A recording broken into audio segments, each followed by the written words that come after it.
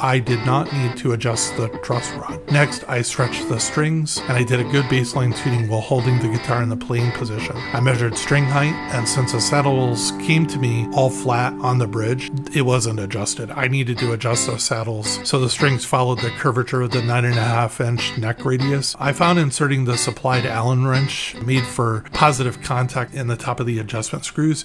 You can't see it connecting to the Allen screw, but you can really feel it drop in and lock in, so that's nice. After retuning, again in the playing position, I checked intonation. I only needed to adjust the screw for the brass saddle for the low E and A strings. So, final observations. I absolutely love the neck. It plays so well and feels so broken in. The look is awesome as well. It looks like an old neck. The Dyke Harms bridge is a high-end precision piece of equipment that I would, without reservation, recommend to anyone.